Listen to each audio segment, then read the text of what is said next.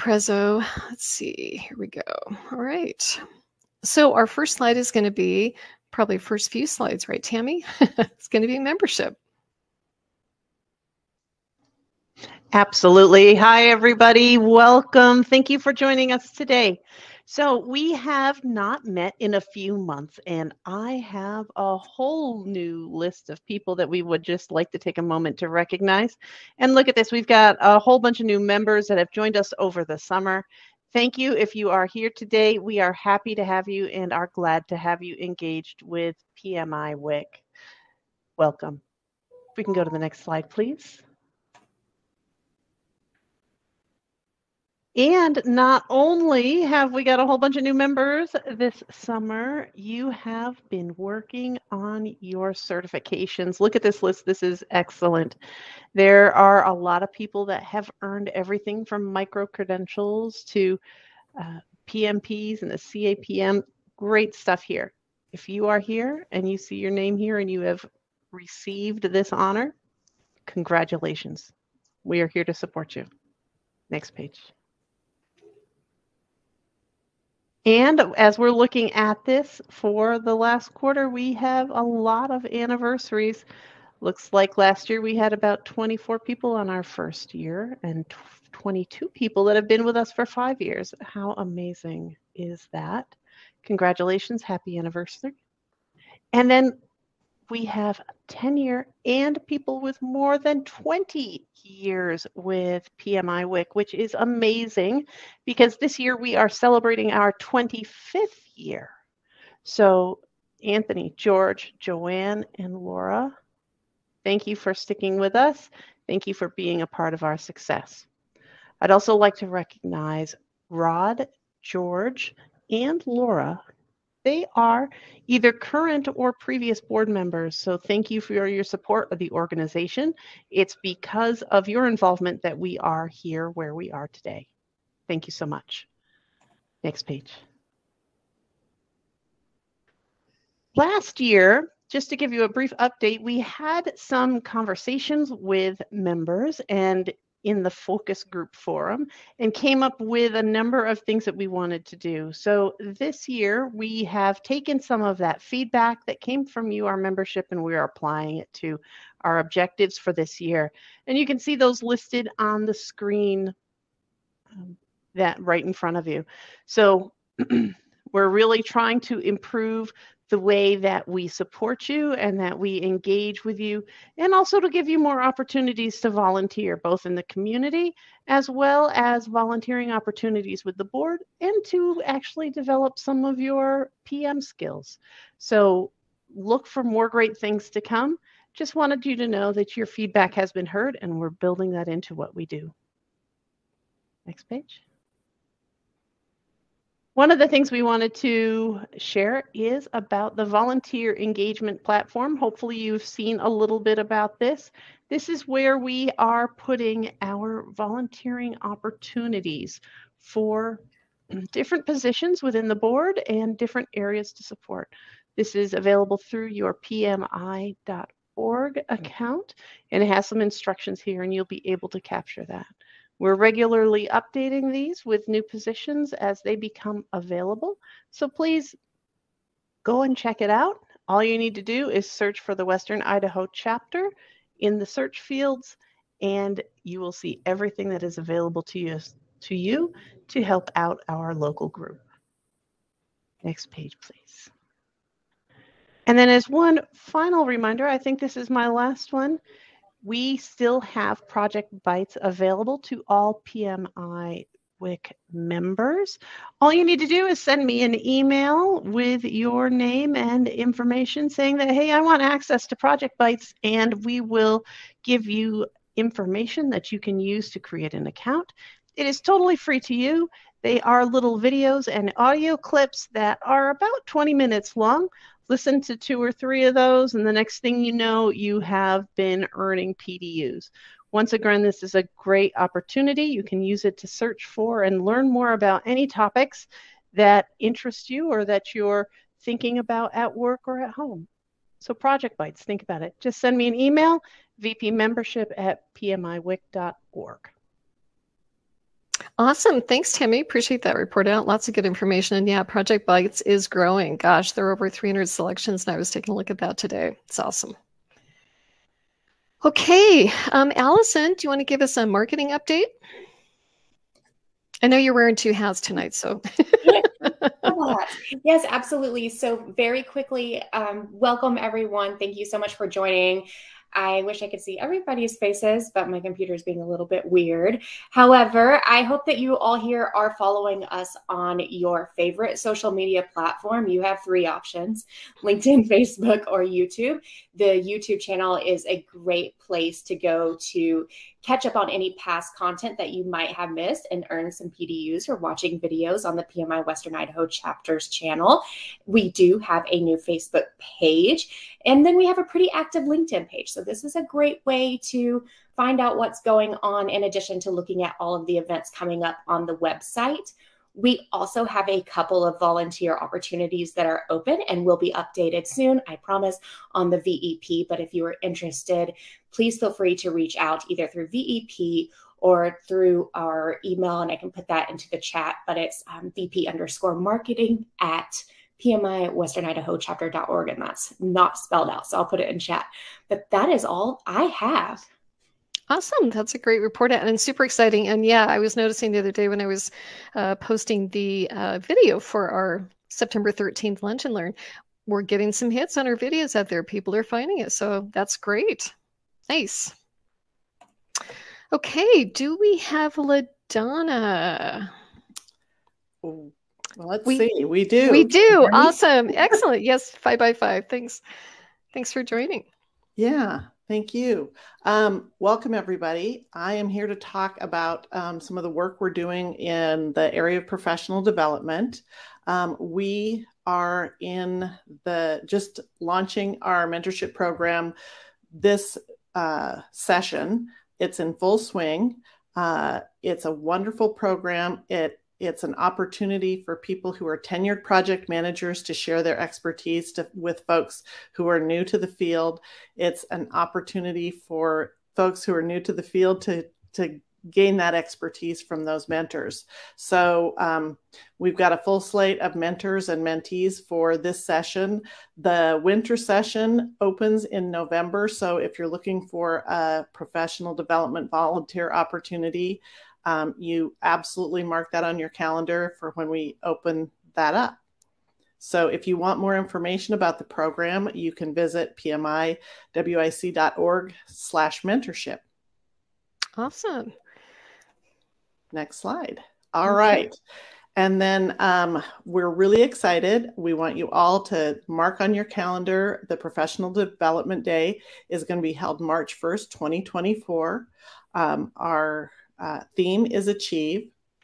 It's going to be held at Boise State University. We're going to have a keynote, 9 breakout speakers, great prize drawings, a buffet lunch, and parking will be included. And if you drive around Boise much at all, you know how valuable that is. So stay tuned for more information on this.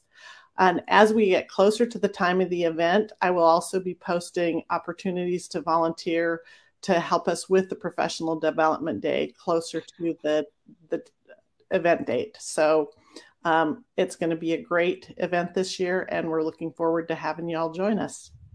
Excellent. It is going to be great. And I was just talking with one of our meeting participants, Steve Kirsch, and he had signed up for to help out with events, to take pictures, and he's still interested. So he's going to be looking for you to put those volunteer opportunities out there so he can respond. That's awesome. Great. Yeah. All right. I don't know. Oh, we have upcoming events next. Okay. Awesome. Well, I can do some of this. So October 11th, Lunch and Learn, we are having Michael Roberts do a presentation on how to future-proof your career with generative AI and machine learning. So should be interesting. He's done this presentation before. He's done it for Project Bytes. Some of you may have seen it. This will be a live webinar. So we'll be able to take questions live for him, and should be great. looking forward to that. October 25th is going to be a workshop. To Tammy's point, during her focus group, some of the feedback was, would really like to have more workshops and more things that are sort of hands-on and things where you can take away knowledge right away and apply it. So hopefully you'll be able to come to our case study workshop, which will be October 25th. I believe, well, I'm not going to say where it's located because I think Janel's still looking. But at any rate, hopefully we'll see you then. And December 1st, Tammy, you want to talk about Idaho Food Bank and our Wake Up Boise events? Sure, absolutely. So we are trying to round out the year with another great event at Idaho Food Bank on December 1st. We're going to do Crazy Hat Day. And if you have been to the Idaho Food Bank, you know what a wonderful operation they have and what a difference they make in the community. This is a PDU earning event, totally free for you to attend. We do meet once a quarter, and it's going to be a celebration. So we hope that you're there. It's going to be Crazy Hat Day. Sign up, and we'll see you there. Awesome. Wake Up Boise is also something that we as an organization support on an annual basis. Right now, the target date is November 11th. But if something happens and like the leaves are still on the trees like they were last year at that date, we might have to move the date a little bit. This is totally a family-friendly, friends-friendly. Anybody can come and join us. You sign up, we provide the bags, you provide the rakes, and we have a good time helping those in our communities who can't really get out there and work on their yards themselves. So this is a great service that PMIWIC does for our local area, and we'd love to have you there. We can take any number of people, any age. It's going to be great. So please watch your mailers and sign up. Thank you. Yeah, great, Timmy. Love that event every year. Try to go, and it's a great community impact event for our chapters. So, yep, awesome. And hopefully, like you said, leaves will be down. We'll be able to do it on the 11th, but you never know, right? Just like project management, you never know how the schedule is going to go. All right, well, for tonight's presentation, we kind of whizzed through some of that stuff. We usually are a little bit longer, but we had a couple of folks out tonight, so quick presentation on board reports. So we're jumping into tonight's presentation, which is on career management. It's not just a one and done destination. This is more of a discussion about a career journey, right? Stops and starts, route changes along the way. So we thank you all for attending tonight's annual career panel event, and hopefully you'll pick up some travel tips along the way for your career journey. So if you'll bear with me for just a second, I'm going to switch gears here and stop presenting for 2 shakes. Right, by hook or by crook, by golly. Okay. All right. So just so everyone knows, career panel event, we are going to be using our session window, which has in it chat, polls, people, Q&A.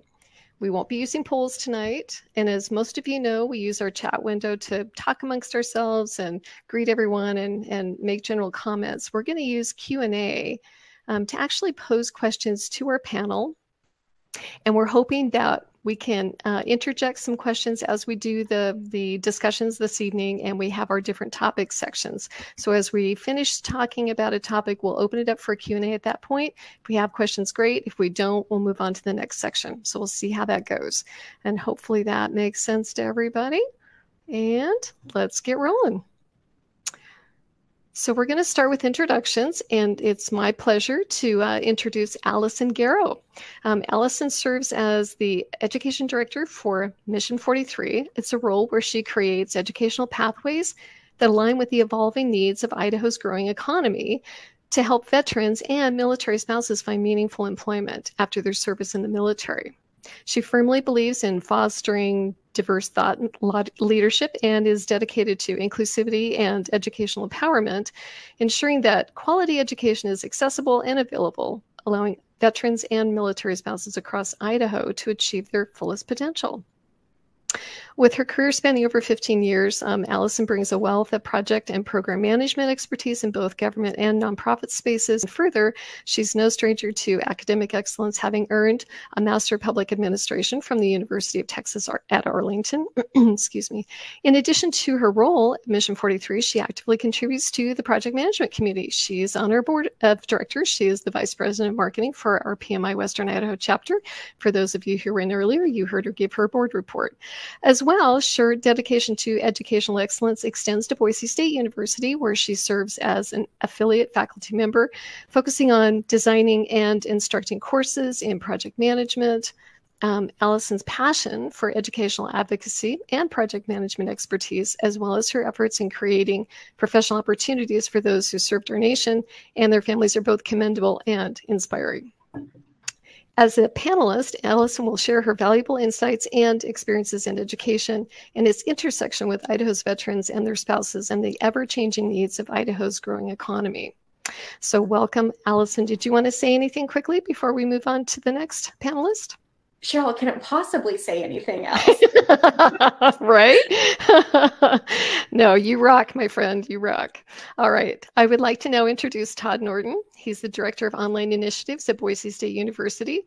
Todd is a distinguished professional with over 15 years of administrative experience in higher education. He is a thought leader who places a strong emphasis on not only creating new educational programs and advancing education through digital platforms, but also restructuring existing ones to align with the evolving professional needs of the community. Before joining Boise State University, Todd was the department chair in the Edward R. Murrow College of Communication at Washington State University. As well, he held other important faculty roles, including Director of the Center for Environmental Research, Education and Outreach, and Emergency Management Training Officer. In his tenure at Boise State University, he was the head of the Department of Communication and Media before becoming the Director for Online Initiatives for the College of Arts and Science. One of Todd's passions lies in project management, stemming from his appreciation for processes that bring people together and drive meaningful organizational change. His commitment to excellence and his ability to bring innovation to academic settings truly set him apart. As a panelist, Todd will share his insights and experiences of higher education and online initiatives in project management education. Thanks, Todd, for joining us on the panel tonight. Is there anything you'd like to say?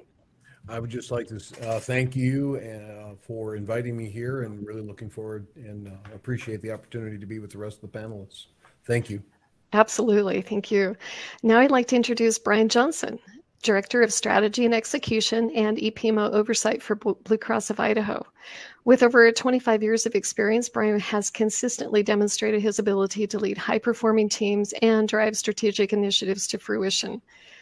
His career journey began with the management of sizable or operational teams for a major national bank, where he honed his skills in the complex world of banking operations. He subsequently ventured into consulting and establishing and successfully running his own company, where his expertise expanded as he assumed the role of project director for the state of Idaho, pioneering one of the country's first health data exchanges, an endeavor that showcased his deep understanding of the healthcare landscape and the importance of data interoperability.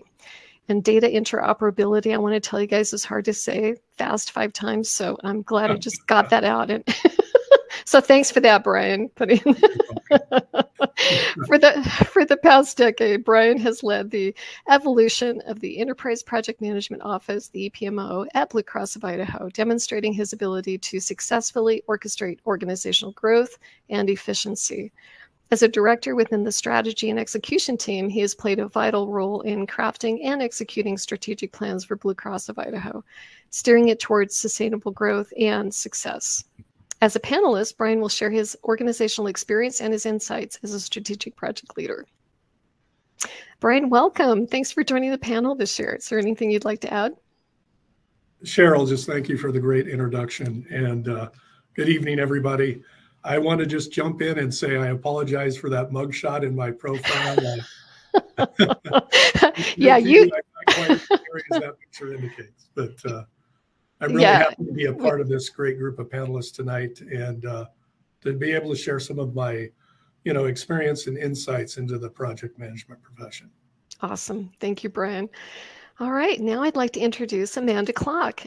This is someone I think many of you know from the area, from the community, in terms of recruiting and technical talent. I would like to introduce Amanda Clark, Recruiting and Delivery Lead at Experis. Amanda is an experienced professional in talent acquisition and workforce solutions who brings her personal integrity and her business acumen to every relationship she cultivates. With over 2 decades of talent acquisition and retention strategy experience, she's passionate about strategizing with her clients, companies, and talent alike to identify and deliver effective workforce solutions. Amanda's dedication goes beyond her professional role. She actively engages with numerous local and national professional associations. For example, Amanda serves on the board of the Human Resources Association of Treasure Valley, leveraging her expertise to contribute to the industry and advance its practices. Additionally, Amanda's contributions extend to initiatives like Girls on the Run, Builders Club, Guardian Ad Litem, CASA, Idaho Food Bank, and the Idaho Humane Society, among others. Amanda has participated as a panelist for our annual career panel events on multiple occasions. And as a panelist, her insights into the job market and trends are always invaluable. So we welcome you again, Amanda, and thank you so much for joining us once more. Appreciate it. Yeah. Thank you. Thank you. I'm actually in Utah this week for Silicon Slopes, and Tony Robbins was a keynote speaker today. And he said that something that was really just touched me. He said that passion unused weakens. So I just appreciate the opportunity because I'm very passionate about career navigation, facilitation, the journey, and also appreciate you allowing me to exercise my passion and connect with everyone. Absolutely. I kind of doubt your passion would ever weaken, but awesome. Thanks again. All right. And last but certainly not least, a new member to our panel, Josh Simons. I'd like to introduce Josh Simons, the Senior Managing Director at Apex Systems. Josh's journey into the world of IT and talent acquisition has been shaped by experiences that have not only brought him to the heart of the industry, but also to the vibrant community of Boise. Hailing from Las Vegas and starting his journey there, Josh's story took a life-changing turn when he met his future wife at UNLV, which would eventually lead them both to Boise in June of 2019. Since then, Boise has been more than a location. It's become a thriving backdrop to Josh's passion for IT, talent management, and community engagement. In December 2019, he joined the ranks of Apex Systems, rising from account manager to assume his current role of managing director. And as managing director, he uses his talent acquisition experience and expertise to connect local companies with top-tier IT talent. And most recently, Josh is committed to be a resource for our chapter members. Awesome. He plans to assist with resume writing and providing insights into the ever-evolving IT job market. Truly appreciate that, Josh. That's awesome. His dedication to the community and its growth is evident, and his willingness to share knowledge is a testament to his leadership and collaborative spirit. As a panelist, Josh will share his insights and experiences in the information technology sector and IT employment landscape in Boise. So welcome, Josh. Thank you, Cheryl, and thanks for having me. Really excited to be here and looking forward to the discussion. Absolutely. Great.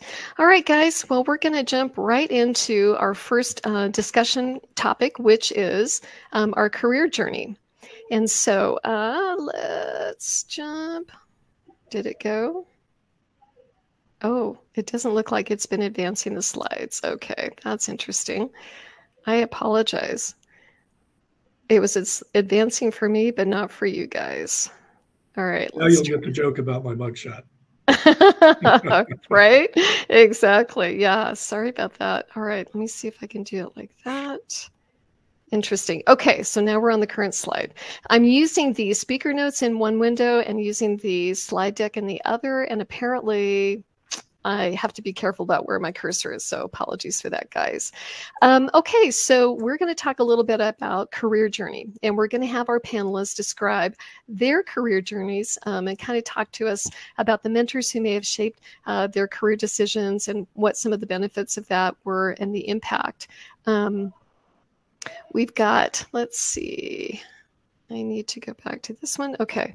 So we're going to ask each of you to kind of share a specific time in your professional life when you benefited from mentoring or coaching in your career, what insight that it provided you to educate, recruit, manage others in your organization. So I'm just going to randomly, Josh, let's start with you. Yeah. Gosh, I feel like I've had a lot of mentors throughout my career. But I would say most importantly, you have to find your mentor naturally. It can't be a forced thing. So I guess one of the things when I was planning on taking the position with Apex, I had a friend down in Vegas, and it's just nice to have someone to talk through like your thoughts and get them out loud and hear someone's opinion. So like I said earlier, I think having a mentor is just something that has to come naturally, and someone that you can trust, but also someone that can tell you what you need to hear rather than what you want to hear. Right. Yeah. Sometimes the what you want to hear isn't really what you need to hear. So yeah. Understood. All right. Well, thank you for sharing. Let's go to Todd. Thanks so much. Mine's not that dissimilar, actually. So I think of organizational change, and I've always been interested in processes that help facilitate organizational change. And while I was at Washington State University and the Murrow College, we were pretty significantly shifting our college structure around, and in particular academic programs. And I found myself, I didn't realize I had sort of gotten there, but I had found myself at the end of resisting some change. And my associate dean at the time, Prabhu David, he's now, he went to Michigan State thereafter. He's now on the East Coast somewhere, helped me through a process, recognize that about myself and recognize sort of why I was resisting that change. And that's actually really helped me quite a bit, because I was resisting the change, not because I disagreed with it, but because I didn't feel like we had sort of gotten enough credit for the accomplishments that we had made over the last few years. And so, in a sense, that helped me become a little bit empathetic to folks who tend to resist change, and that's been really important because I spend a lot of time trying to restructure or create new programs. So that's been helpful for me. Awesome, thank you for sharing, Allison. I think there's this phrase, and I can't remember exactly how it goes, but you're the sum of X amount of people that are closest to you.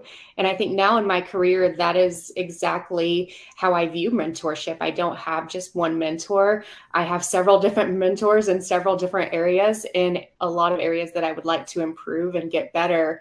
And I find that I go to friends and coworkers for different things. But I think early on in my career, something that really impacted and maybe changed my trajectory was that outside of the military and transitioning into civilian work, I had someone sit down and I was kind of hitting brick walls on employment, hitting brick walls. I went from avionics and aircraft maintenance into a completely different world. And I had someone sit down and explain to me, hey, your skills are transferable and this is how you talk about it. And honestly, if I didn't have that mentorship of being able to use a different language, but the same skills applying to all these different jobs, I wouldn't be here today. And I wouldn't have the experience that I have in several different fields. And truly, I hope everybody could hear that, whether they're military or not. Reskilling, upskilling is very difficult. And, you just need to learn to speak the language of how your skills are valued across the board. Right. Be able to translate that into the new environment. Yeah. Love that. That's true. So true. Thank you for sharing. Let's see. Let's go to Amanda. I can echo what everybody has shared. I consider my life, I have a board of directors for my life. And some people don't even know that they're mentors to me. It's just that I look to them and how they align in their life and what they do to advance. And some people actually on this call are mentors to me and in this community that maybe don't even know that they are mentors to me. But I do think that one of the biggest things I can remember early on in my career, my very first sales call, and I picked up the phone, could not get my words out, tripped over everything. And Alan Erickson, I still remember him. He was the client that I was calling, and he said, Amanda, did you say your name was Amanda? And I said, yes. And he said, okay, how about we do this? How about hang up, kind of take a breath, and then call me back in 10 minutes and we're going to do this again. And my director was standing, like, she was helping me, training me and shadowing. And I'm like, great, I'll do that. I hung up and I said, I am moving out of the state. I can never show my face again. And she said, no, you're not. You're calling him back and you're going to go through it again. And so both sides of that was mentorship to me. I did call him back. I did get the deal, and he and I still talk today. So it's just one of those things. And then I think how that transitions to when I mentor and I recruit and I train and coach. I think that, I mean, to quote Brene Brown, there's power in vulnerability on both sides of that. Being able to be vulnerable to be mentored, and then also share those vulnerabilities of when in my career, even now, there are moments that I'm learning and being able to share those with those that I'm coaching, to say there's hope. Also, it gets better. And it's a journey. It truly is a journey. And just being able to be vulnerable on both sides of that has been really beneficial and impactful. Absolutely. Yeah, I couldn't agree more. Brian, do you want to bring us home? Yeah, you bet. I think maybe like some of you in the audience, I didn't start out and say, hey, I want to get into the project management profession. In fact, I started out in banking, and honestly, I realized that organically I was already doing project management activities. I would, have department initiatives that I wanted to lead. And so I would gather up all of the stakeholders, the people that needed to be involved. I would, organize defining the scope and determining what we needed to deliver and when, laying out a timeline, all of those things. But one thing that was critical in my career journey is I had a great leader that really, to me, was a true servant leader. But he said to me one day, he said, Brian, look, you're doing all the work. Have you ever thought about getting your PMP?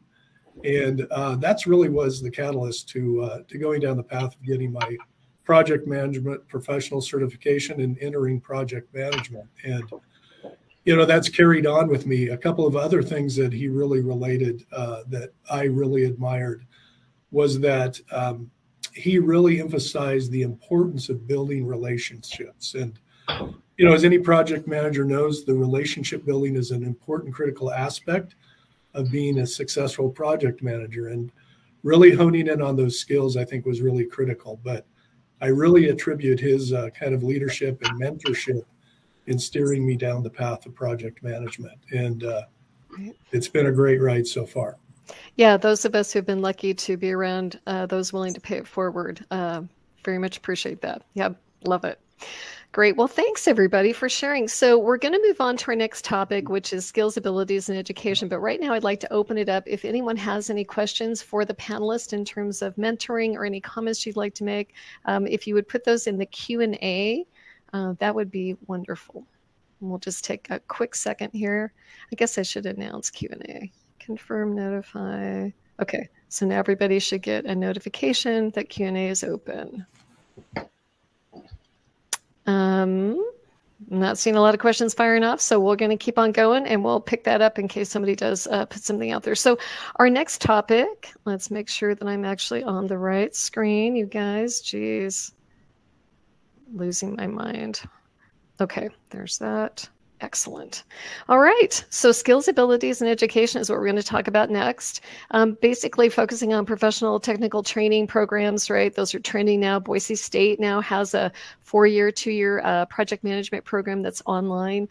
Technical military expertise is a major plus. So we're going to talk a little bit about this in terms of how things are kind of changing up for project managers in the way of new skills, abilities, and education. So the first question is going to be, I think we're going to talk with Allison, Amanda, and Jazz primarily, but of course Todd and Brian can always jump in. So Allison, many military positions build core competencies that parallel competencies obtained through professional training and certification preparation programs. How can organizations more effectively tap into this resource pool?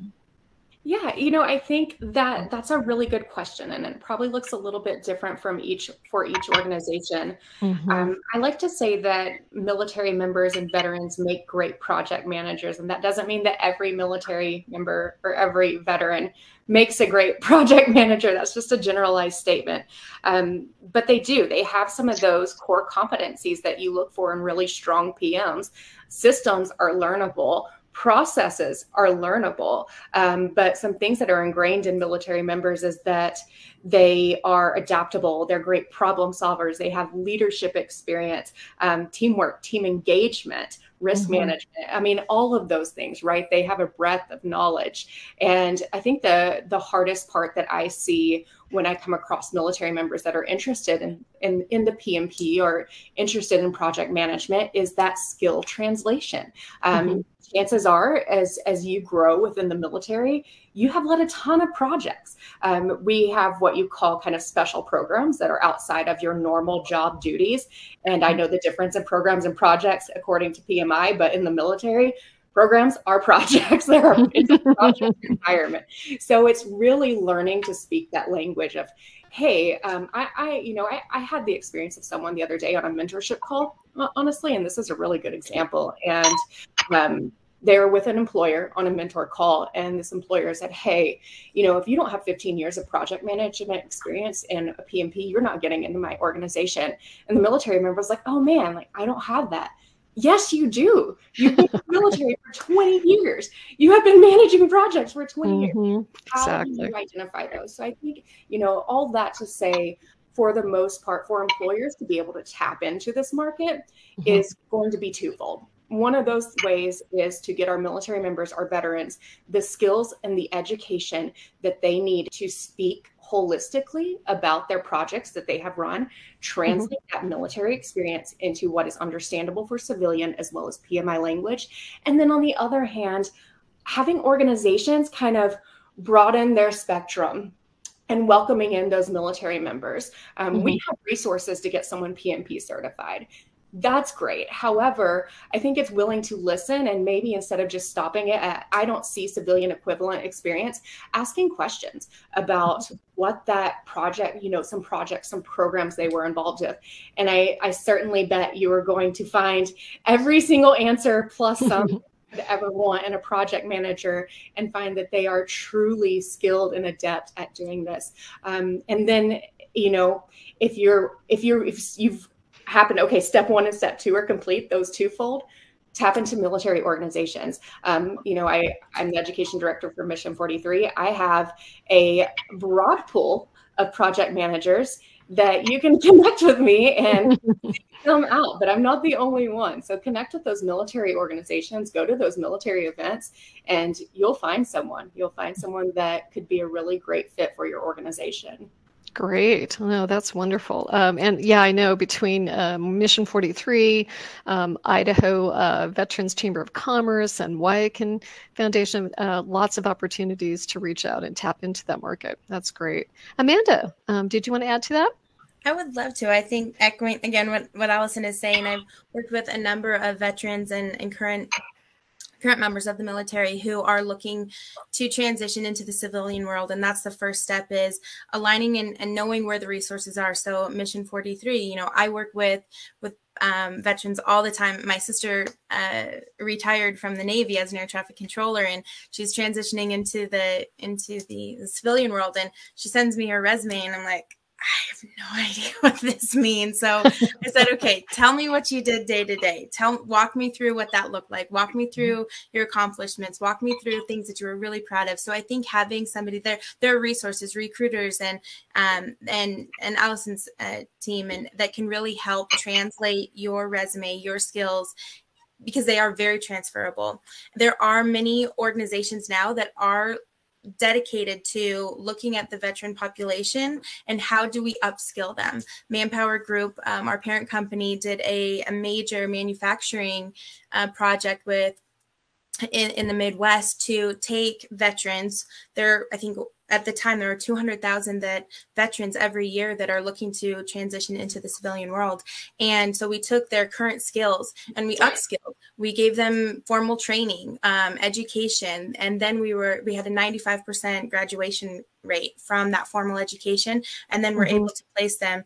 And our goal is over 1,000 every single year that we're able to veterans able to put to work in the civilian world. So companies are looking at other ways to engage and to really pull from it is an untapped market. At times it's an untapped population and talent. I mean, the dedication, the discipline, I get goosebumps talking about it. It's just there's so much there that companies that fit the culture, fit the exact needs, the soft skills, the personality, what's inside, that you really can't train somebody in that foundation is there to then build on some of those technical and the hard skills, if you will, to enhance the skills and elevate the skills that they have, or, transfer them to various projects in PMP and project management roles. So.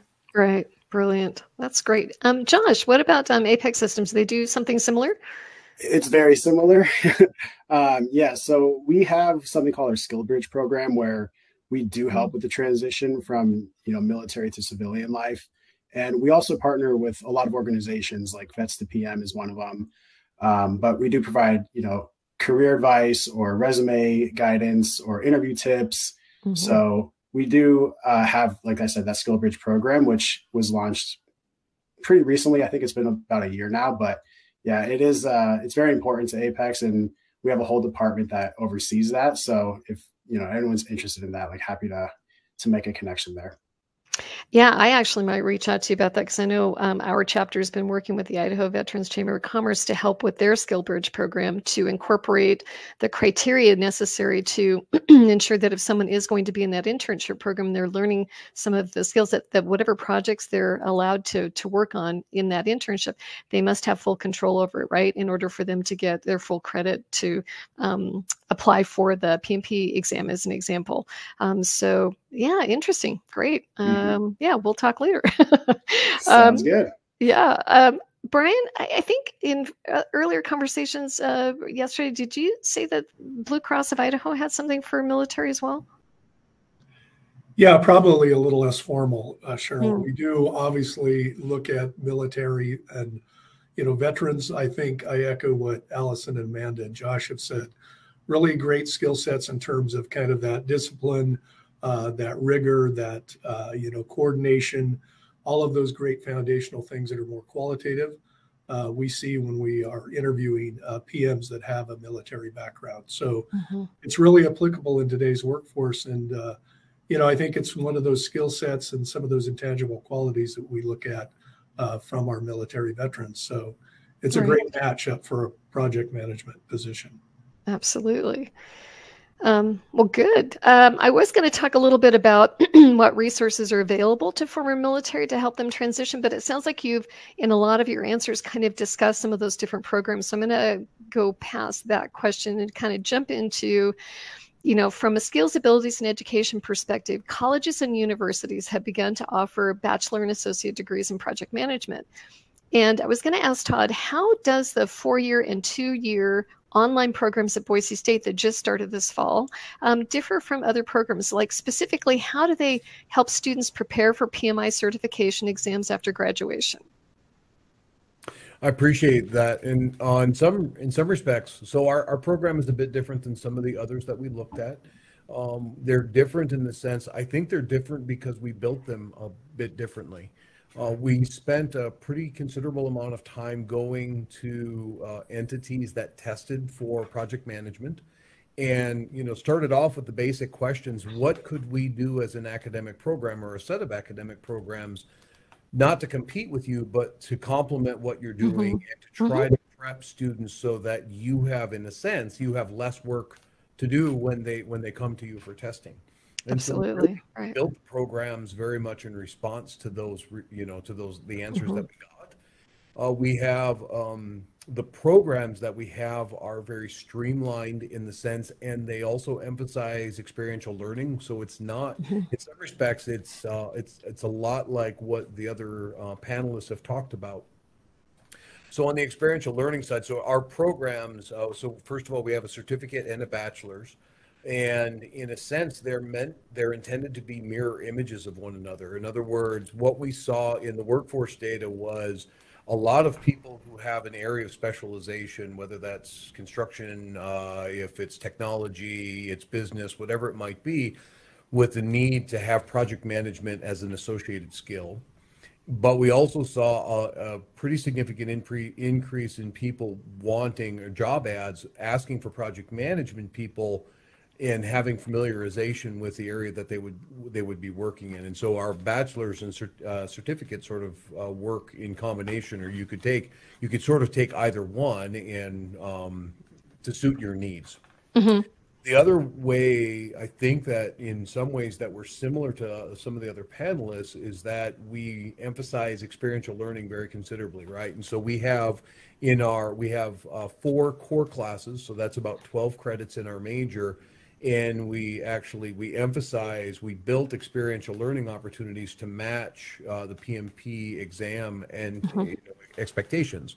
So we take very seriously the idea that students need to work in that job, right, and have those duties, and we try to honor the fact that they're doing that sort of work, right? So we have in the university we have a process called credit for prior learning, mm-hmm. and I have several students going through that right now. So, in fact, one student I know for certain is translating military experience through credit for prior learning to get credit for having done internship credit, and there's like 12 credits of internship credit required for the program. So we really tried to mirror and reflect that experiential learning component that you might mm-hmm. have other sorts of programs like Allison's and Amanda's and Joshua's mm-hmm. and Ryan's in the academic program. Excellent. Well, I know as myself personally, I'm helping out with the mentoring cohort this fall, and I have 2 students from your program with whom I just met in the last couple of days, and they will be my mentees. So I'm looking forward to working with them, and they are very excited to be part of your program. So pretty exciting stuff. That's great. Let's see. So, Brian, what advice would you give someone who is interested in project management? I mean, as a career, let's say they're just starting out, they've got their 4-year degree, they have less than, say, 2 years of professional experience. How would you advise them? Well, as arduous as it might seem, when you come out of college, I know a lot of college graduates, they want to take a little bit of a reprieve from the education experience and really jump right into working. I would say you really want to maximize your program and what you come out with in college, and you want to go ahead and parlay that into pursuing your PMP as quickly as possible. The reason for that, the PMP obviously gives you the legitimacy, it gives you the certification, but it more importantly connects you to a community of like-minded professionals, right, that you can connect with, share experiences with, be able to learn best practices, and I think that is really important. And as an employer, we're always looking at people that really have that PMP. So it's a matter of combining your education with the project management professional certification. That's kind of that 1-2 punch that tells a prospective employer, this person is really engaged in their career. This is really the path they want to go down in their profession, and they're bought into getting the work done to get them there. So I think that's really critical, just to jump right in and, embrace the education to get the PMP immediately. Excellent. Good advice. And I wanted to call out, Angela had mentioned that Amazon has a Hire Our Heroes program as well. So there are definitely different programs in the area with some of the larger employers that are supporting former military, which is awesome. That's great. Thanks for sharing that, Angie. Okay, so right now, let's see if we've got any questions with regard to skills, abilities, and education, and what we've been talking about, BSU's online programs, some of the different military programs we have, different ways to skill up. I am checking Q&A. Not seeing anything. Okay, we are going to move on to our next section. So we're going to be talking about, kind of in the same vein, but a little bit different, training and certifications, right? So according to PMI, the earning power for, and again, sorry, there we go. The earning power for PMs, for example, with a PMP report like 16% higher than average salary. And this is like over 40 countries. So this is not just the United States. So it's pretty ubiquitous. So essentially, I guess let's start with Josh. Do certifications still push candidate resumes to the top of the pile? You know, if so, can you kind of talk a little bit about maybe what your clients prefer in terms of the project management roles? Is it CAPM, PMP, or are they looking for risk management or program management? Yeah, I would say it really depends on the client. So some clients, it's a requirement where you need to have the PMP certification, and some clients would rather see the experience. But I think ultimately having the certification, it definitely gives the employer knowledge that, or the confidence that you have the knowledge of the baseline of it. So I've used this in the past, but if two candidates are the same and one has the PMP certification and the other doesn't, they're probably going to go with the one with the certification, right? So I definitely think it's still relevant, but like I said, it depends on the client and what the seniority level might be. Mm-hmm. Perfect. We do have a couple of follow-up questions. I'm just going to interject. So Stephen had asked, in the IT world, most PMs are tech PMs, and a lot of companies are now asking and expecting PMs to do sales and marketing also. So how do you train or incorporate marketing skills in your programs? And so I'm assuming that's going to be maybe a question for, I don't know, Todd, do you think that's part of the education? Do you guys include that as part of your content for your curriculum? We do. So in our, if a student signs in for the Bachelor's of Project Management, what they would do is they would sign, they would also complete a certificate. So one of those certificates, for example, is in COBE, right? And so, or they might do communications. Gotcha. And so we tried to develop our program. Another one is in cyber. So we developed a program so that students could customize their major, getting PM skills, but then adding the classes which make the most sense for them. Perfect. So it's kind of like having micro credentials. That's great. Yeah, nice. So Brian, in Blue Cross, as PMs are continuing to do internal education, continuing education units, does Blue Cross handle anything like that specific to project managers? Probably not that specific, yeah? Yeah, not that specific, Cheryl, but we still do put a premium on people having their PMP. I echo what Josh said. When you're looking at two equal candidates, you know, the PMP is really going to make a difference in your decision.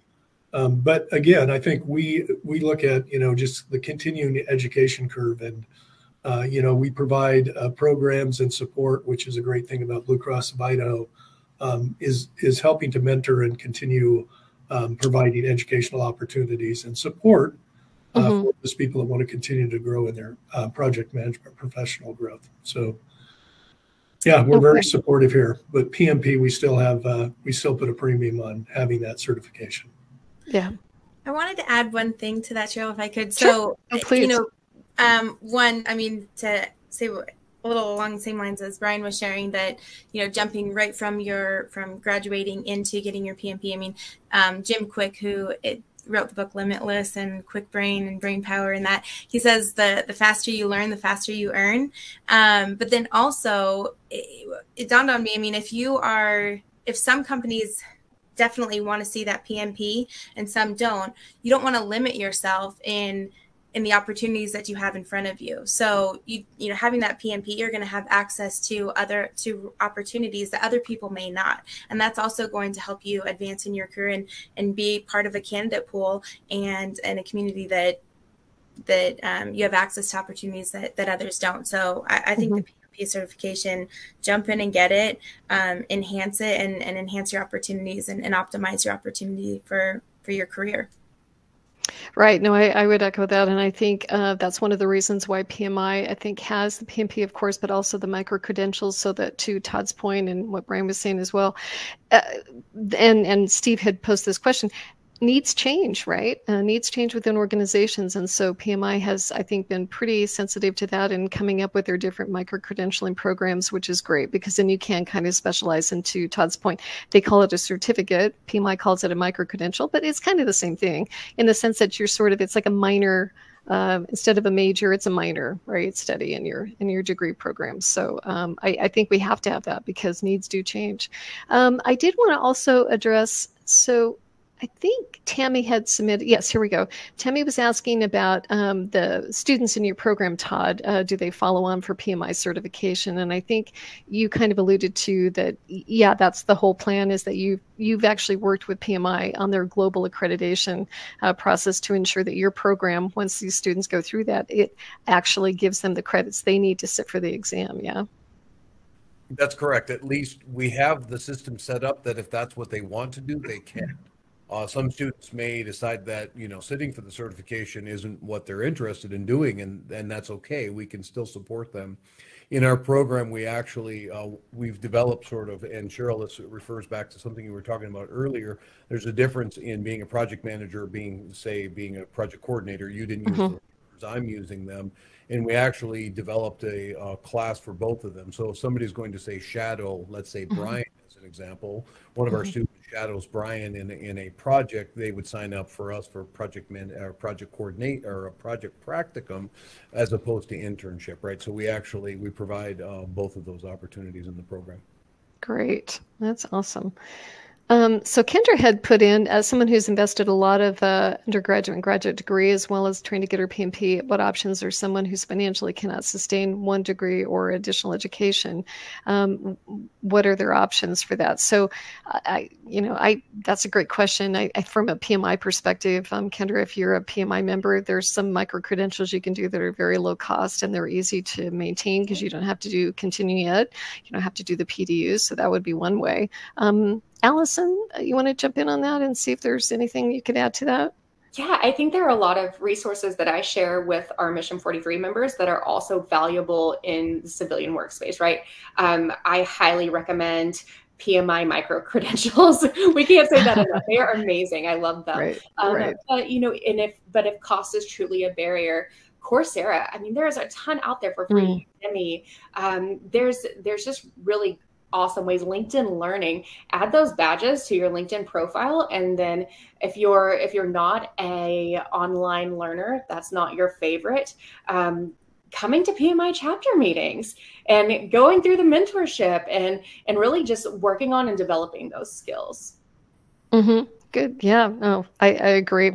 I was reading Brian Russell was commenting how Project Bites is a valuable option for PMP training, and he's right. So Project Bites is one of those benefits that Tammy, she manages that for our chapter, and it's a free benefit for our members. And essentially you have like over 300 audio video, bites, right? These are 20-minute AV files that if you listen to 3 of them, you've got yourself a continuing, 1-hour PDU 1.0, which is great. And then also, in addition to that, if you're just trying to augment some of the training, Kendra, and I know you're a chapter member, this would be a great way to do that as well. So there are definitely, projectmanagement.com, by the way, is also another place to go for some less expensive and free learning materials. Let's see, we're going to move on a little bit. We do want to talk a little bit about, and we kind of touched on this, on how it's important for project managers to sort of expand, kind of be more into marketing and maybe finance and maybe cyber even. So I wanted to talk a little bit about cyber certifications and, whether it makes sense for project managers to have that kind of training. I think Allison, you've got security or cybersecurity background, and you've got your certs.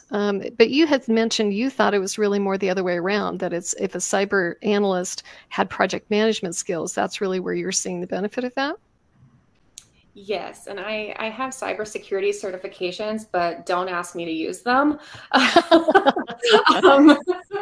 I wouldn't call it a background, but I do. There's a lot of value. I think what we're seeing is a lot of cybersecurity and a lot of technology. I think this is mentioned in comments as well. A lot of technology employers are really recognizing that that on top of your core coding or whatever skills you might have, they need someone to lead those teams. They need someone to manage those projects. They need someone to be over the incident responses. And so having a project management certification on top of your cybersecurity expenses or experience is making people who are already greatly employable even more marketable. Mm-hmm.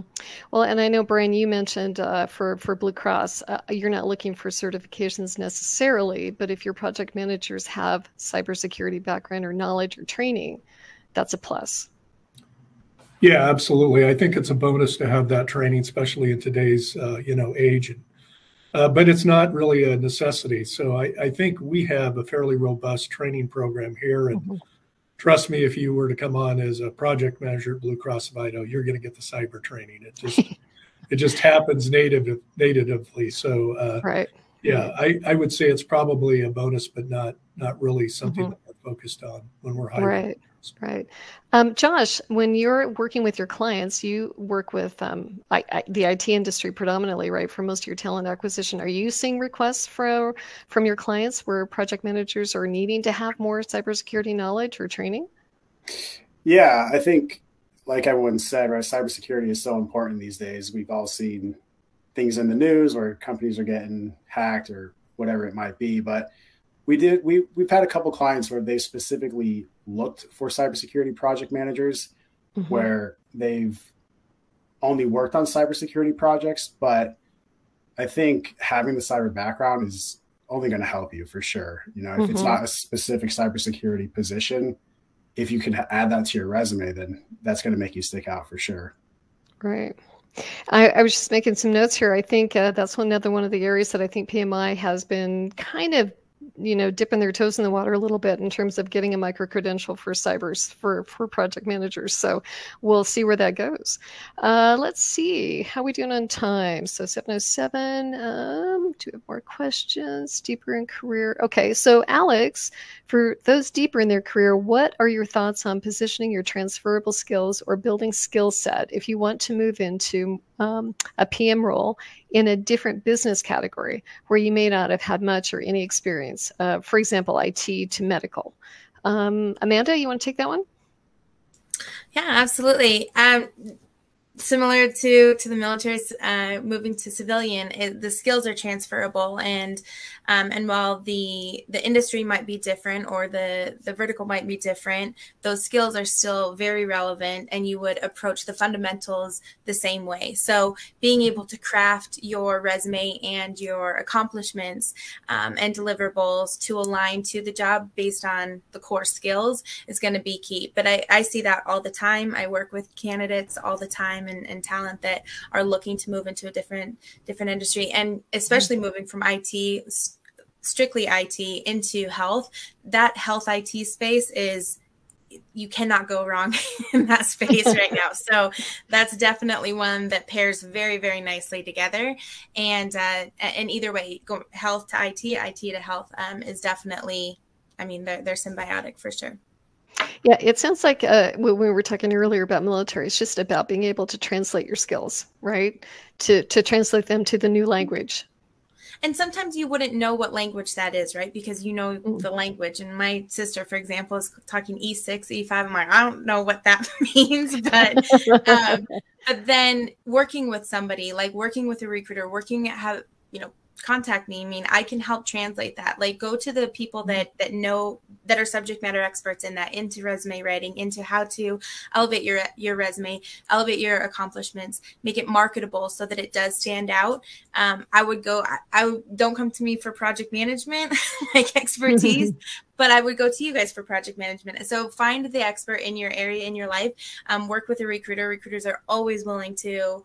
I love working on resumes. I love rewriting resumes. I love gathering the information and helping translate that to what makes sense for the opportunities that you're looking at. Sounds like we need to hold some kind of a workshop at some point and make it fun one evening. Food for thought. Okay, great. Let's see. There is one thing we wanted to kind of talk. Oh, yeah. So this whole ageism thing between seasoned project managers, right? How do they combat the stigma of ageism in reverse? How to demonstrate skills and abilities for those who are younger in their careers, maybe less experienced? We've talked a little bit about obtaining maybe would a 2-year, like a CAPM type of program, or a 4-year PMP make a difference in perception of ability to do the job. And I know we've all talked, PMP is, the gold standard. And if you see that, that's great. But what if you saw PMP but you only saw maybe 1 year of experience on the resume. Allison, how would you coach that person to try to show that they can do the job? You know, I think I'm probably not the best to answer this, but within our community, we refer people all the time. And I know not to sound like a broken record, but it really is about translating those skills and being able to highlight what you do have in a way that speaks that employer's knowledge. And so if it's a certain industry that you're interested in, how do those skills apply to that industry? And so instead of thinking, you know, I worked on an aircraft and did this, it's I solved this problem and this is why it helped me. And here's the skills that I would translate. And here's how I would solve problems in your area. Makes sense. Josh, if someone came to you and they were looking for a position, and again, they just, you know, I think Kendra had mentioned, right? I've got all these skills and I'm getting my PMP and I've got my degree, but I may not have all this experience. How does she market herself? Yeah, so I think Allison mentioned a great point. It's taking your real life experiences and transitioning or translating that into a professional career, right? And showing a commitment to wanting to learn or growing with, whether it's getting a certification or education. And then, you know, PMI has a great network of people where I'm sure, like specifically the mentor and mentee program, where they can help out and maybe give you some tips on or like advice on interviews or questions to ask, people to try to meet with. So I think translating your real life skills, there's something there that will hopefully translate into a project management type role. So that's probably what I would suggest. And then, you know, on the flip side, if someone's a little later on in their career, I'd probably have them really push on their soft skills, right? And just explain the range of different industries that they worked in or different types of personalities they've had to work with. And that's valuable too. You know, there's not on both sides, right? Either later on in the career or early on in the career. Right. You can't, like, there's value in both, obviously. So. Right. And Todd, so for someone who's later in their career, right, someone who's seasoned, but maybe they don't have their degree and they are looking to make their resume look more robust, it seems like your online program at Boise State for project management would be a great mechanism for them, right? They could continue working, but your classes are online, and so you kind of are able to work around people's schedules. It seems like it'd be perfect for a non-trad student. It would actually, in particular, if they already have a bunch of experience. And there certainly are people in the position where they have the experience, but they need a process to help document that experience and prep that information and get ready for the test. And so, if somebody's in that situation, signing up for the classes, doing the certificate, because you can do certificates for us as a post-baccalaureate student. You don't have to sign up for the full degree, or we could certainly translate that into a degree. And the core courses would not take very long to work through for somebody who is in that situation. Okay. So it sounds like we do have, that we know that there is sometimes I hate to use the word stigma, but stigma, I guess, with someone who's, more advanced in their careers. And I know we talked a little bit about yesterday we were prepping. I was joking about not wanting to put all of the experience right out on LinkedIn, right? At some point, you kind of maybe cut it off. So it doesn't look like you've been working since you were 12. So Amanda, I think you were the one who kind of jumped on that. We were kind of joking about there is kind of a way to present yourself in a way that even if you have, let's say my first job was in the 1970s, right? I'm probably not going to list that, yeah? Right. So I would say taking the relevant experience and what, as your career has progressed, we may not need to show, starting out as this is, and building, but really showing that relevant and not eliminating that, because we can definitely enter some skills and things like that and list those and detail those skills out. But definitely there are ways. I mean, I always remove the year somebody graduated if it happens to be on their resume. And I also work very closely with managers and the decision makers to ensure that it's an environment that they're open to that. I mean, I don't want to work with anybody that's going to be like looking at somebody's age. That's just not like ethical to me. So as a recruiter working directly with them, I can help also market your skills, say this is what they've done. Even on the other side, on the flip side, if it's, 1 year, 2 years experience, you have the education, but maybe you don't, like Josh and Allison said, tapping into your experience. I work with people who are coming back into the workforce and maybe they haven't worked for a number of years. They've been a den leader, or they've done, those are, managing like 10-year-old boys, like, and trying to get them Pinewood Derby thing done. That's like a huge project in itself. So being able to list things that you wouldn't necessarily think you're getting paid for, that's still experience that you can include. These are the projects that I've been a part of, and these are the outcomes that have happened. And I think that's the big thing, is listing the accomplishments, the outcome of those projects, and how you contributed and what your role was in there. But definitely, I think that going to an expert in that area, if that's a concern, or you feel like that might be something that is holding you back, and have somebody take a look at your resume, work with somebody that can help promote you with opportunities that you're looking at. Ask what your resume looks like. Say, how can I prepare? What language am I using? Like, how do I enhance and really highlight my skills, and not other factors that people might see right on your resume. Perfect. Well, guys, I think we're a little bit short on time, so I'm going to just jump to the next section. And then if we have any questions on this, we'll continue to watch the Q&A.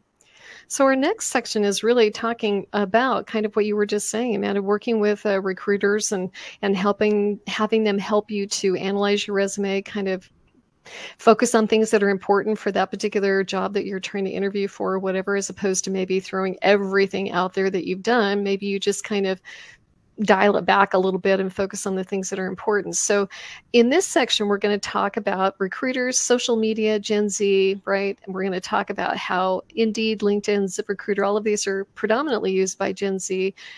Millennials, maybe baby boomers, still want a little bit of human contact. So that kind of is a little bit of a challenge for the folks in the recruiting field. But so let's talk a little bit about the benefits, right, of working with a recruiter to find your dream job, right? What services and support should job seekers expect from this collaboration?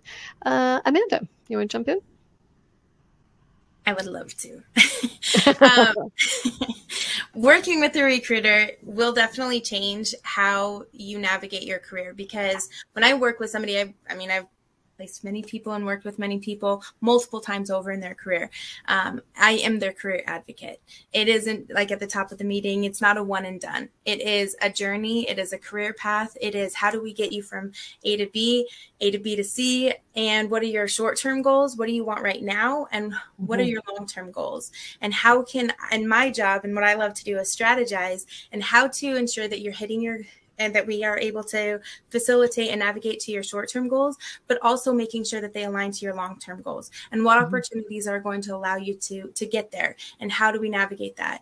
The other thing is, a lot of times you see the job description that is written possibly by more than likely somebody from HR who may not know what the decision maker is looking at, or is looking for. So the person that's reviewing your resume as the decision maker may be looking for something. You might have everything that's on the job description. We're working with a recruiter. I'm working directly with the decision maker and the hiring manager, so I know what their goals are. I know what their objectives are. I know what they need to hit. I know what they're looking for, and I can help pull that information out from working with you as the candidate and the talent, and making sure that those are the things that we're highlighting and marketing against. So that automatically kind of sets you apart from other people that may be in that same candidate pool who don't have that insight or aren't privy to that information. But I think that the biggest thing is I'm here to help. I love doing this. I love looking at resumes, interview prep, understanding who you're going to be meeting with as a hiring panel or an interview panel, making sure that you're prepared, because it really, not all the time, and very almost never is it the person who's the most experienced or it ends up being the person who's the most prepared that gets the job, because they're able to know what they know what to anticipate, they know what they're walking into, they know how to, and that it aligns with what their goals are as well. So it's mutually beneficial working with a recruiter to make sure that your goals are aligned with the company's goals, and it's just a great marriage from there. Right. I have to say personally, of course, I've always enjoyed working with you when I was at Experis, and did appreciate that you always went the extra mile and knew what the client exactly was looking for. And so it was a good fit because there wasn't this awkward, gee, I don't know if this is going to work kind of thing. Let's try, because you've already done the homework. You'd already prepped me. You'd already prepped the client. It was great. So I appreciate that. And I'm sure that is the case, Josh, when you're working with clients as well, right? You're spending that extra time getting to know them. And so that's one of the benefits of working with recruiters. And I guess the only thing I would add to that is for these folks who are interested, right? How do they meet recruiters? It seems like through Indeed and through LinkedIn and all of that, you're talking to chat bots for the most part. How do they actually reach out to you? I can put my contact information. No, seriously. I mean, is it just like trying to find you on LinkedIn and then trying to make that connection? You know, a lot of the majority that I get are referrals, LinkedIn. I heard from a friend of a friend of a friend. It's a lot of that. And Boise is such a small community. It really is. I mean, it's very network friendly. And, you know, so that's the biggest thing. So if you even just talk to somebody and say, I'm looking for a new job, they will route you. Somehow you will get routed to a recruiter. But I would also look at, you know, if you're going into the tech space, like what companies and what recruiters specialize in that tech space. What if you're looking to go into the financial space, like a, you know, financial project manager, what companies specialize in that? That's where you want to align yourself and make sure that the recruiters that you're working with, that it's a good fit, it's a good pairing, for sure. So I would say word of mouth is a big one, but also look, I mean, you're going to have to put the work into do the research, but LinkedIn, I mean, I'm really active on LinkedIn. I'm sure Josh is as well. Like, yeah. That's fair. So as far as this online presence, Brian, when you are doing interviews these days, do you bring people in now, or is it online initially, or how does that work? Yeah, predominantly it's online, Okay. Cheryl. I mean, you know, we utilize all kinds of connections to reach out via social media, our own networks to drum up business. Obviously, HR works through recruiting partners. But really, when we are sitting down doing interviews, it's primarily all via Zoom meetings or remote. How does that, does it change for you in terms of the dynamic, instead of sitting in a room with someone and kind of reading body language and all of that, and it's more online presence? How does that translate? Is it easier, harder to make a final decision? I think it's a little bit more challenging, honestly. Obviously, sitting in a room with somebody, you can really read their reaction to the questions you're asking, their responses. You get that direct feedback. I think it just showcases the fact that you need to use a little bit more of your perceptions in terms of the answers and the way people are reacting to the questions. I think it necessitates you pay a little more attention to really their responses. And you have to do a little bit of reading between the lines to some extent.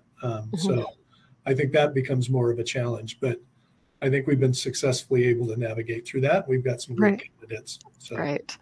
So Amanda and Josh, when you're working with folks and you're finding clients and they're doing those online interviews, do you find that you're having to do role playing differently to train people how to interview in an online format? I think there's a lot more preparation up front for sure. You know, I always recommend, whether it's on Zoom or Teams, test that link like an hour before you go on. There's been many times where, it's just something to make sure like you're checking all your boxes. And then I also always recommend wear something professional, at least a shirt, right? You don't have to wear slacks in a Zoom interview, but you don't want to be wearing a headband. You don't want to be wearing a tank top. You don't want to be wearing a baseball cap. You know, treat it as an in-person interview. Arrive a few minutes early and just make sure your microphone and your camera works, and just try your best. You know, it's a little bit different, but with some practice or some research, you know, there are some interview tips for specifically on Zoom. And yes, we do help out with that because a lot of our clients have been doing that for the last 2-3 years. Sure. But okay. Well, interesting. Oh, so somebody want to jump in? Oh, I was just going to say, I think also just when I do interview prep for a virtual interview, what is their background? Where are they looking? it's weird because in person you'd say like make eye contact, make sure that you're connecting with them, but sometimes they're looking at the screen and you kind of have to set the stage on both sides, right? Like working with the client to help them understand how to best interview virtually and the candidate. So definitely it's on both sides that I'm finding now, whereas predominantly before it was like meeting with the candidate, making sure, okay, what are you going to wear? How are you going to answer this question? How are you going to tell you about yourself? Like things like that. And now it's that have a glass of water, your voice is going to get crackly at times, make sure, things like that. Sure. Yeah. Oh, good. No, that's all great advice. And I do think that's changing. So I think it's worth having that discussion. Let's see. I wanted to just quickly, so salaries, right? Everyone always wants to know how salaries are doing, how they're going for PMs. Any thoughts on that? Any major changes, or is it a steady increase, or pretty much the same as every other position?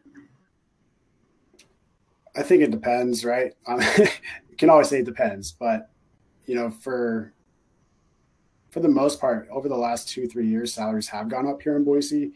I know it's not going to compare to Seattle, but it is a lot closer than it was before the pandemic, especially with the reality of companies allowing people to sit remote.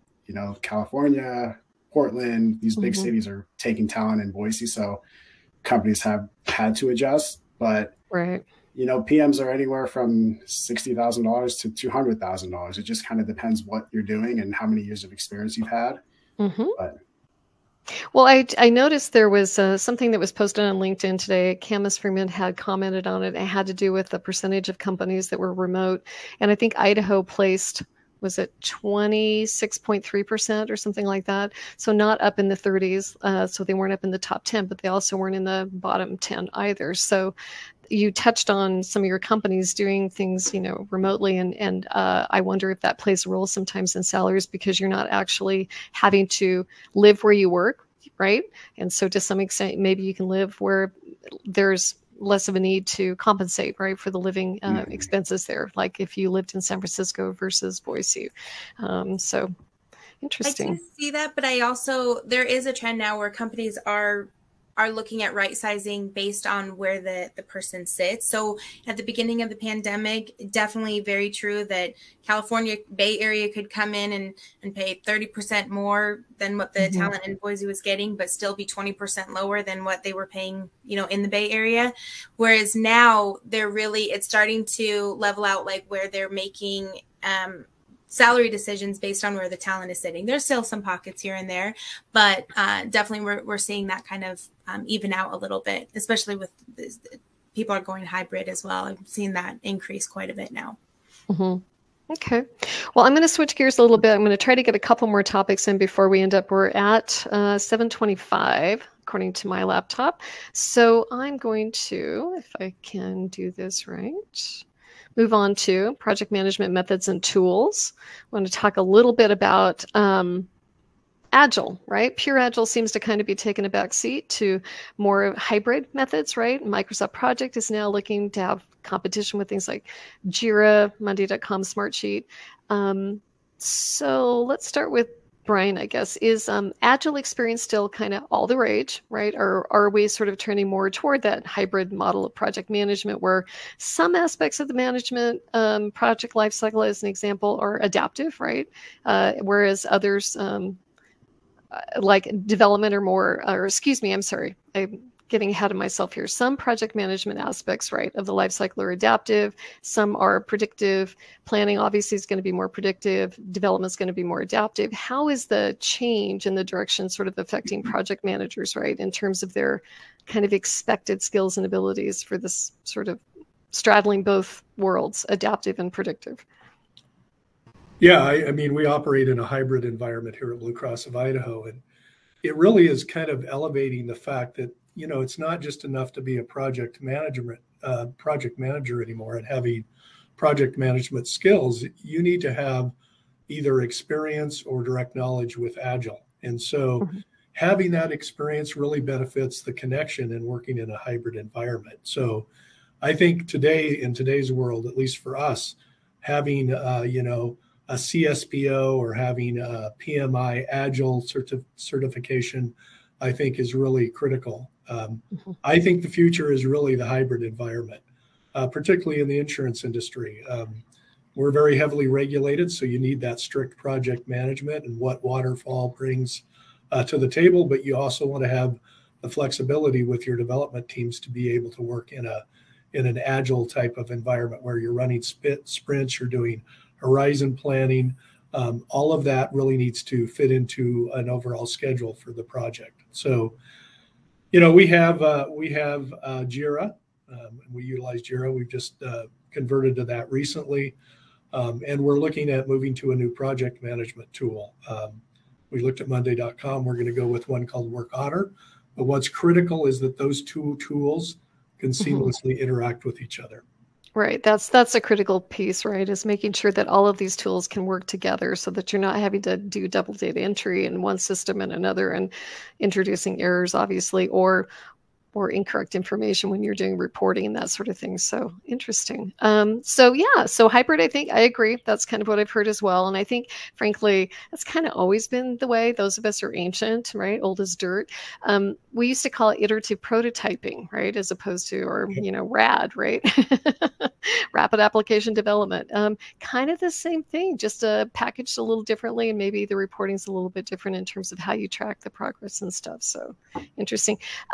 So let's see, Amanda, with regard to Agile, right, and your clients asking for project managers, how does a project manager sort of purport themselves? Do they come in more like a Scrum Master or a program manager? Because typically in a true Agile environment, really don't have project managers, right? Right. No, absolutely. And, I don't know. I don't know that I have yet to see a pure Agile environment.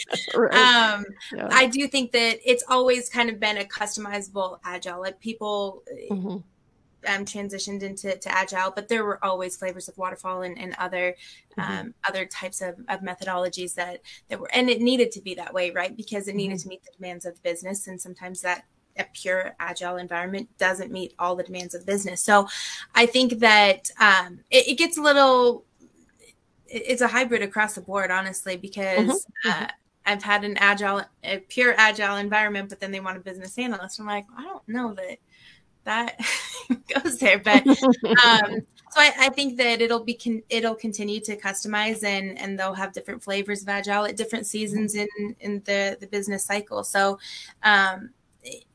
there are some, I know Blue Cross of Idaho, very specific Scrum Master, product owner, and things like that. But then on the other side, they do have some project managers, like Brian mentioned. So I don't know that there's a surefire way to say, yes, market yourself as this, and then you'll move into that. So I think that just having that Agile mindset as well. And other people that I've worked with, project managers, that during the big transition and everybody moving to Agile, they're like, well, I don't have Agile. I'm like, you probably do. You just don't, it's never been called Agile because it's just kind of ingrained, like innately, like people are Agile and they kind of go with that same methodology. So I think, again, working with a recruiter and somebody in that field or somebody in PMI, using your network to understand what makes sense for the different opportunities that you're looking at, or how to get, mapping your short-term to your long-term, what companies are going to allow you to navigate that through and get there. Right. But I don't know that there's a surefire way to go and always go in as a Scrum Master and then advance,